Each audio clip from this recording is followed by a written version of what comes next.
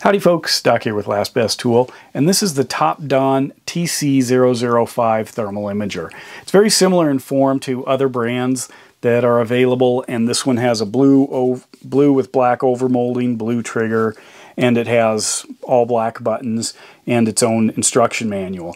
This is a indispensable tool these days. There are others. There are a lot of ones like this flare that fit onto an existing camera. I got one of these when they first came out. That's this one. I finally got it back. I had loaned it out and a neighbor lost it. But anyway, this guy, it was really neat in its time, and I had special software from another company that ran it, but the battery life was atrocious. This is the Klein. It's actually a nice simple unit, a little less featured than the Topdon, but the refresh rate is really slow. So we'll be talking about that. You can see I'm wiggling my fingers, but that's how it looks on here. And then it locks up often. It'll just kind of freeze, and then you won't see anything, or it'll just stick, which is kind of interesting. Hey, look at that. Anyway, but it was a good one in its day. There are much better ones, I think, including this Topdon.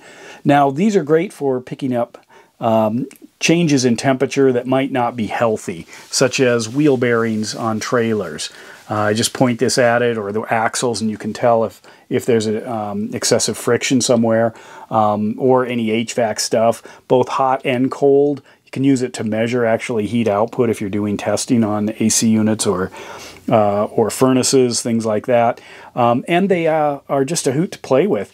So rather than going through all the features, I want to point out a couple of things. I can take video, I can take still images. It's got 2 temperature ranges, so I can go from like -4 to I don't know, over 1,000 degrees. And I can set it to present the colors differently. Remember, these are false colors. That's not actually how things look, because infrared isn't a color, at least a color we can see. So the computer is actually creating a false color palette, and we can then, of course, customize what kind of palette best represents what we want to see. Also, with this, there is a secondary camera. This is the TC005. There's also another version that doesn't have a secondary camera, and that secondary camera allows visible light, so you can both see maybe the visible spectrum, you know, what it would look like looking through a traditional camera, as well as what it looks like thermally at the same time. You can actually get picture-in-a-picture, and of course you can set it up for the specific environment, distance, things like that you want. But where these are fun is when you can really see them in action. So what let's do to test this thing out is let's head to Yellowstone Park, a place known for wild swings in temperature. So come on, let's go.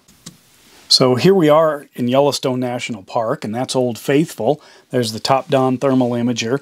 And when you point it at Old Faithful, you see wild things like this. I mean, it's like some crazy sentient being dancing as it comes out from the depths of the earth. Or perhaps it's one of those stupid nylon sky dancers you see out in front of the car wash. Either way, it's pretty wild. Adding some data, you can see that we have some numbers. Now notice that -12. If you point the Topdon up at the sky, it actually registers, you know, -30, -40. That's how cold it is up there.